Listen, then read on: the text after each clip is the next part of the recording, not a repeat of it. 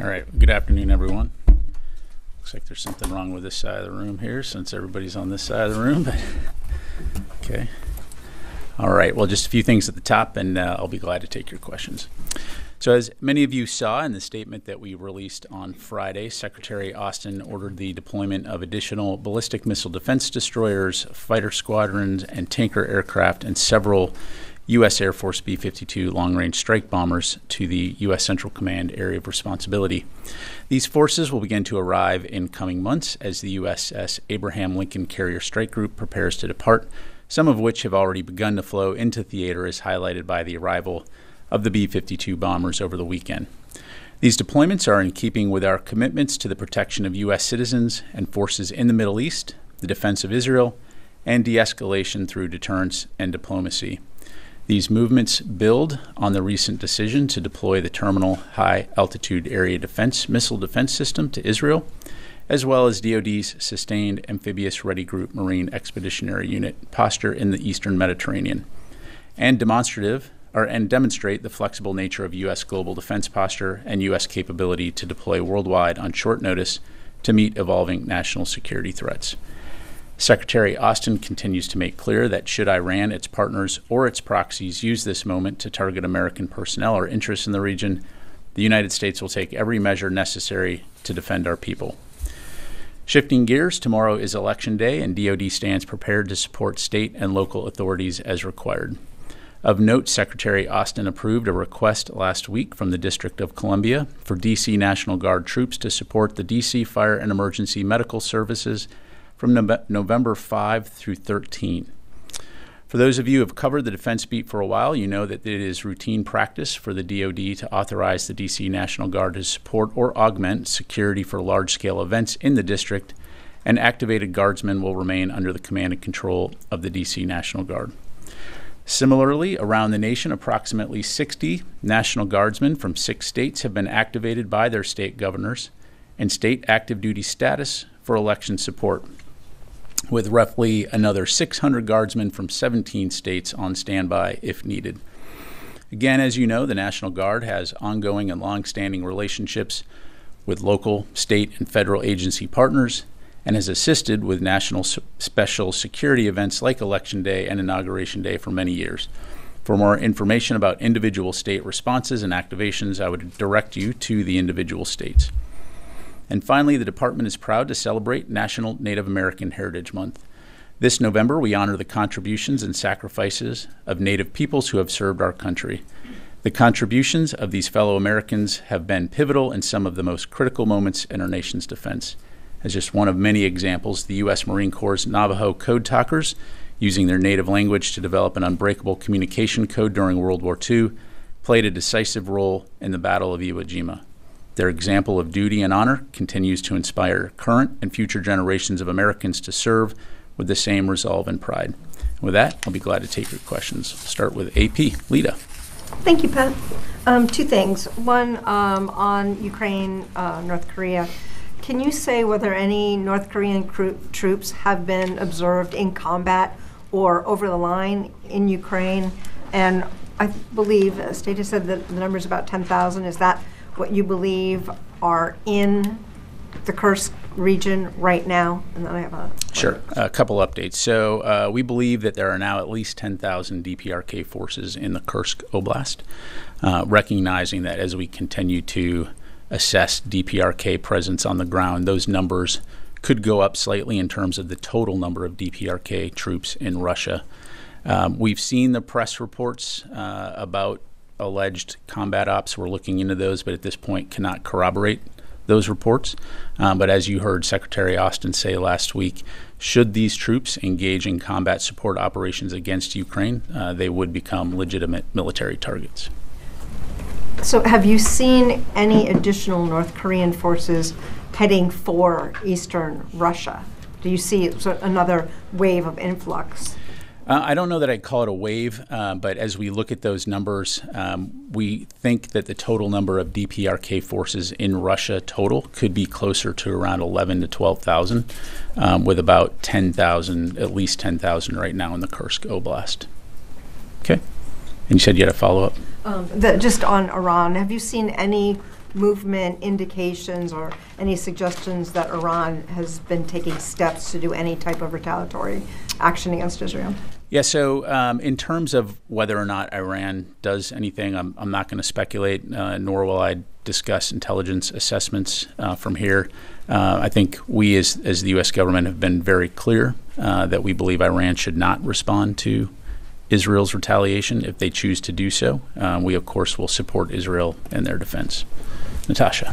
Thanks, Pat. So senior Ukrainian officials have said that they are observing some very small, limited numbers of North Korean troops, things like engineers, for example, in the occupied territories in eastern Ukraine.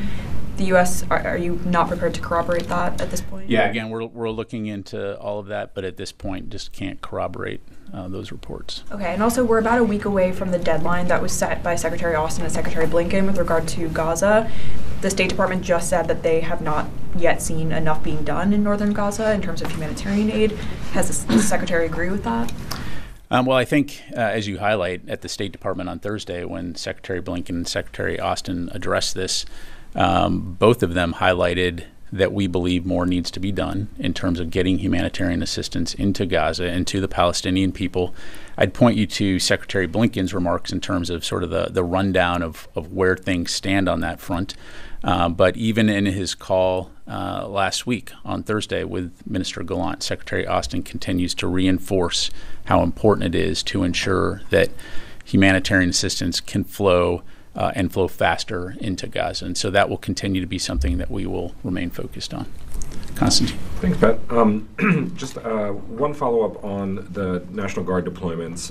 You said Guardsmen have been deployed for put on active orders from 6 states. Can you say what those 6 states are? I don't have that list here in front of me. Let me just double check, Constantine, make sure.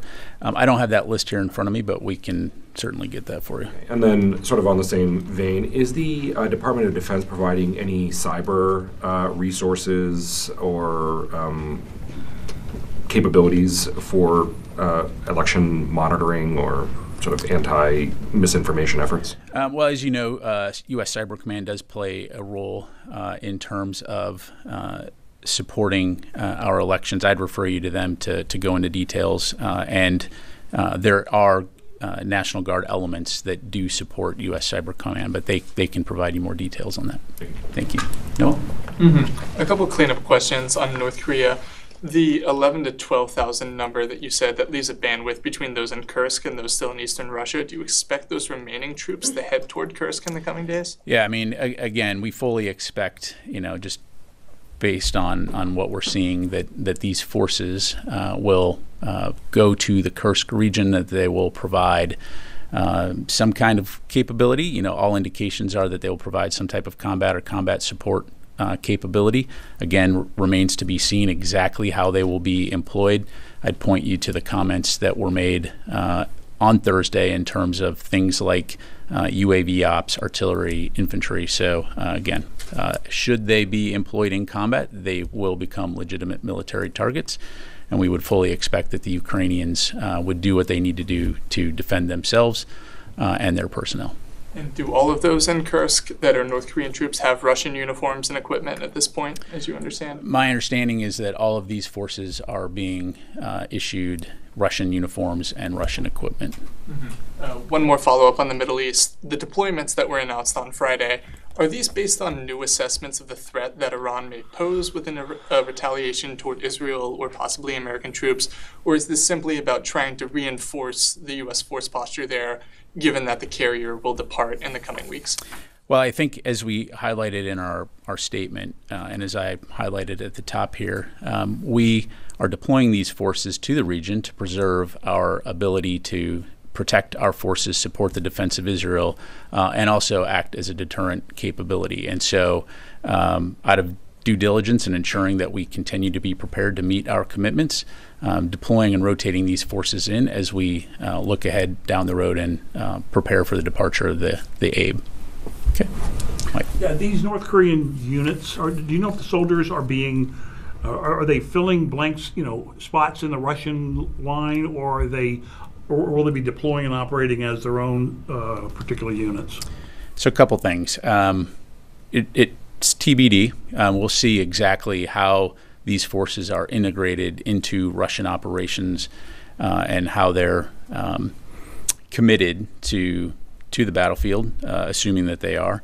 In terms of replacement for Russian forces, I'd point you back again to what Secretary Austin highlighted in terms of the significant casualty rates that we're seeing among Russian forces. So in so much as that these are potentially forces that are coming in to replace the massive numbers of losses that Russia's experiencing, I think that's probably a fair assessment, and I certainly would not want to be a North Korean soldier. Right, but my point is, are they going to be inserted into already existing Russian units as just spare body, spare body, spare body, or will there be North Korean battalion fighting here and North Korean battalion fighting here? Yeah. Or do you not know at this Yeah, point now? we don't know at this point, we'll see. We anticipate in the relatively near future we will know more as we see how Russia and North Korea opt to employ these forces. Okay, Charlie? Thank you, General. Adding to that, do you anticipate or are you even tracking whether or not this may just be the first of many North Koreans that will be headed to Russia? That's my first question. My second question is, regarding Iran's threats of retaliation, they said that it will come from Iran or Iranian-backed militias, which you've already seen in Iraq. First of all, have you seen an uptick in the tempo of drone attacks from Iranian-backed militias there against Israel and or against U.S. forces? Does it look orchestrated, and how much of it is it a concern that bigger stuff might be headed there, like ballistic missiles? Yeah, on your first question, that is definitely something that we're keeping a close eye on. I don't have anything right now to pass along in terms of whether or not DPRK will or won't send additional forces, and I'm not going to speculate on whether they do, but definitely something we're keeping a close eye on. As far as the threats that have been communicated in the press and in social media about the potential for Iran to launch attacks from Iraqi territory, what I would say is that over the last year, we've seen Iran-backed militia groups sporadically launch missiles and one-way attack UAVs from Syria and Iraq towards Israel. The vast majority of those have been intercepted or fail in flight. And while we've recently observed an increase in one-way attack UAVs assessed to be against Israel, at this stage we would not characterize these as large numbers. And so we continue to remain vigilant, and we remain ready to defend U.S. forces in Israel from these threats. And are you tracking any movement of ballistic missiles in and out of that region? I don't have anything to pass along in terms of intelligence assessments from this podium, but again, we stand ready to support the defense of Israel and would encourage Iran not to launch any type of retaliatory attack. Louis? We've been talking about the 10,000 troops in Kursk, but can you give us some context, please? This 10,000, how much will they augment the Russian presence there? Will they be a significant portion of the presence there in that particular oblast? Are they a very small component? Just something so that we can understand what adding 10,000 North Koreans to that battle space means. Sure. I think to do that, you have to go back in time a little bit. And if you recall when Ukraine conducted their offensive into Russian territory, into the Kursk Oblast, and they continue to hold Russian territory in Kursk.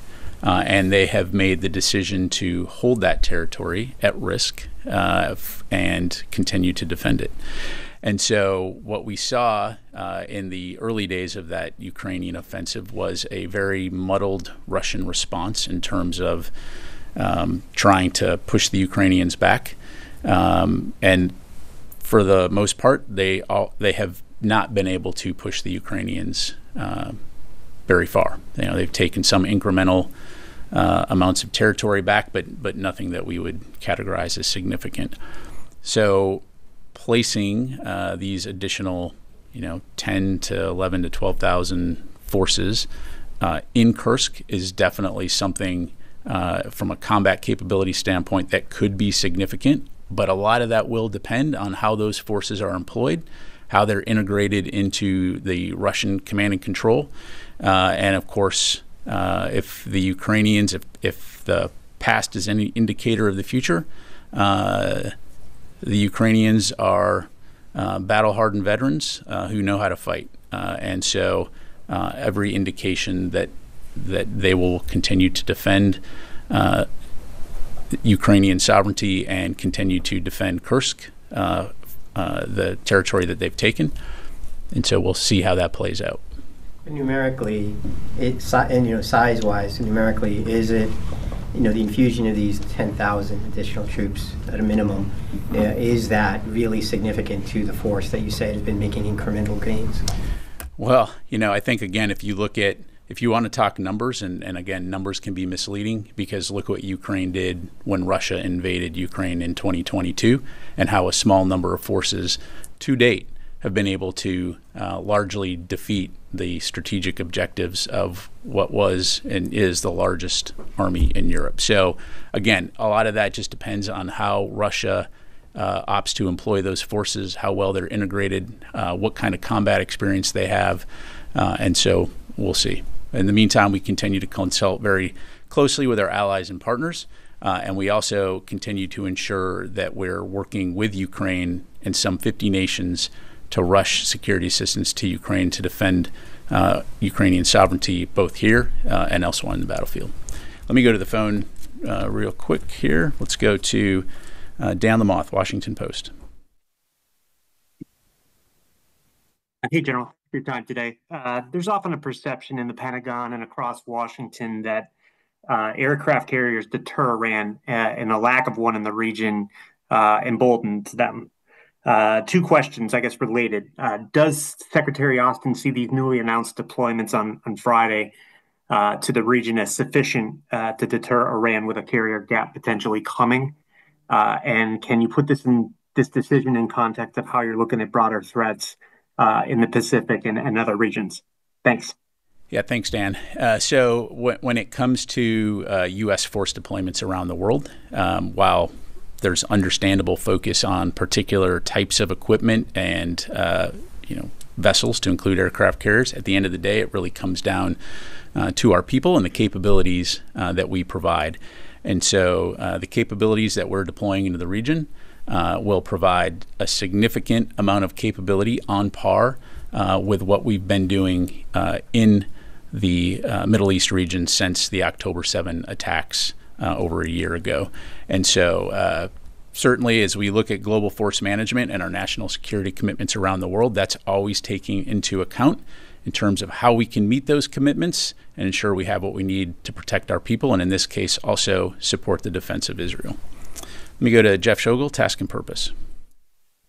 Thank you. Two separate questions. Now that the election is upon us, is the Defense Department satisfied that all overseas troops and their spouses have the access they need to federal absentee ballots? Also, how should one describe the coalition between North Korea and Russia? Is it an alliance, or is it more friends with benefits? Thanks, Jeff. Let me take your question on voting first. So first of all, we continue to recommend all voters register and request an absentee ballot. Those deadlines vary depending on states. And as you know, we do have a robust education program in terms of getting the word out on how service members and their families can obtain their absentee ballots, no matter where you are, whether it's overseas or whether it's stationed outside of your state. Just speaking from personal experience as a Florida resident, I can tell you I received multiple emails over many weeks reminding me to register and to request my ballot. It arrived early, had plenty of time to submit that. If a service member has requested a ballot and it hasn't arrived, they can use the federal write-in absentee ballot immediately at fva.gov/FWAB, and this acts as a backup ballot. And again, that information is provided on multiple occasions through multiple mechanisms. So again, encourage folks to get out and vote and make sure that their voice is heard. As far as the relationship between Russia and North Korea goes. We definitely continue to monitor this. The level of cooperation between the two remains concerning, but in many ways transactional. And so, again, this is something we'll keep a close eye on, and I'll just leave it there. Okay. Yes, sir. Thank you, General. Last week, as we said, that the Secretary Austin all times he urged for a ceasefire in Lebanon as quickly as possible. So, do you think we need more time? That Israel need more time to stop this war, to achieve their goals? How long do you believe that will take this war? Is it, as we said before, it was a limited operations, but now like almost a month starting this war. So, do they need more weeks? Months, or maybe we're going to see like what's happened in Gaza, like over a year for this war? Thank you. Yeah, I won't speak for Israel, but Secretary Austin and others have been very clear that we believe that a ceasefire and the resolution of tensions in the region through diplomatic means are required as soon as possible. And so, as you've seen with the State Department and the U.S. envoy, Mr. Hochstein, going to the region, this continues to be something that is a top priority for the U.S., working with partners in the region to include Israel. And we'll continue to communicate that to our Israeli counterparts. As you saw from our readout, this was also something that came up in the phone call between Secretary Austin and Minister Gallant last week. Thank you. Okay, let me go to Heather from USNI. Thank you so much. I was hoping you could give a couple more details about the plans with Abe, and then whether or not it's planning to leave within the next couple weeks, the next week, and then Harry S. Truman is on its way over to the Middle East, Mediterranean area, but it's making stops along its way. Is this an indication that we don't feel that there needs to be an aircraft carrier in the region very quickly? What does this indicate in terms of how much the Houthi threat remains in the Middle East? Yeah, thanks, Heather. As far as deployment timelines go, as a matter of policy and operation security, we're not going to talk specifics on when the Abraham Lincoln Strike Group will depart the U.S. Central Command area of responsibility. As for the Truman, as you highlight, continues to operate in the North Atlantic. Again, I'm not going to get into its particular movements or forecast those. And in terms of the message it sends, it just demonstrates the flexibility and versatility of the U.S. military in order and our ability to meet our national security commitments and provide robust capability around the world and flex as needed. And again, highlighted by the fact that you have B-52 bombers that are now in the AOR, the CENTCOM AOR, that are multi-versatile and can provide an incredible amount of capability in support of those efforts. So again, it's about capability and it's about our people, and we're confident that we have the right force posture to support our national security requirements. Ashley. Just a quick follow-up on the announcement on troops to the Middle East. Are there any plans to send additional troops into Israel or to man assets there? I don't have anything to announce at this point. Yeah. Thanks. Sir. Thank you, General. Do you anticipate any direct Israel attack on Iranian paramilitary groups in Iraq as they continuously launch UAVs into Israel? I mean, did you send any message to these groups in Iraq? As I'm sure you can appreciate, won't speak for Israeli operations on what they may or may not do. I can tell you that what we've seen in the past is them, as I highlighted earlier, intercept threats that are heading towards Israel. But in terms of potential future military action by Israel, that's a question for them to address. Okay. Might that not be something that CENTCOM would engage in, the potential attack, or if you want to call it a preemptive strike? Well, again, without getting into hypotheticals or speaking to Israeli operations, U.S. Central Command and the Department of Defense regularly have conversations with Israel as it relates to the defense of Israel and how we can work together to support that effort. And as I highlighted earlier, if we do see threats emanating from other regions, we're prepared to support the defense of Israel and have, as you know, we've demonstrated in the past. Howard Altman, Warzone. Hey, thanks, Pat. A couple things. I wanted to drill down a little bit on the North Koreans in Kursk. Images appeared online that shows a North Korean troop killed in Kursk. And then my other question is there been any change in the U.S. warship presence in the Red Sea to protect shipping, commercial shipping? And if so, how has that changed? And any change in operation, I forget what the name is, the operation protecting ships in the Red Sea?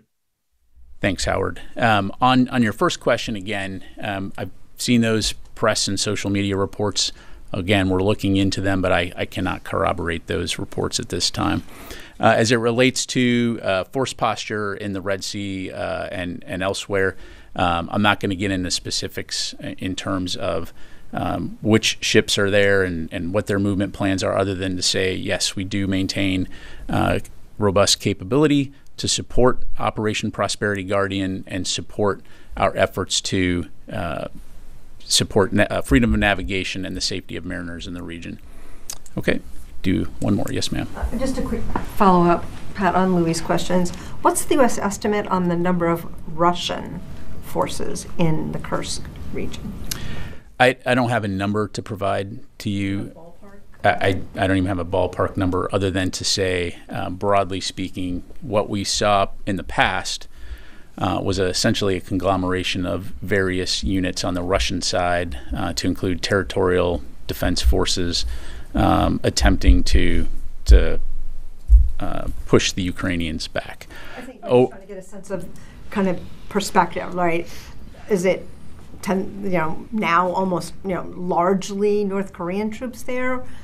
Equal number of both? I mean, I think that's kind of what we're trying to figure out. And I just don't have a number to pass along here. I mean, keeping in mind, again, that what we're talking about here is Russian territory writ large, right? So, I mean, this is inside Russian interior lines, and theoretically, Russia could have made the decision a long time ago to move large number of Russian forces to address this threat. But it demonstrates a couple things. One, the fact that Russia has not made recovery of its sovereign territory a priority. And number two, the fact that Russia finds itself in a situation where they now have to hire out to get additional forces to deal with this issue, which, as Secretary Austin has highlighted, is an indication of the dire straits they're in when it comes to personnel. So thank you very much, everybody. Appreciate it.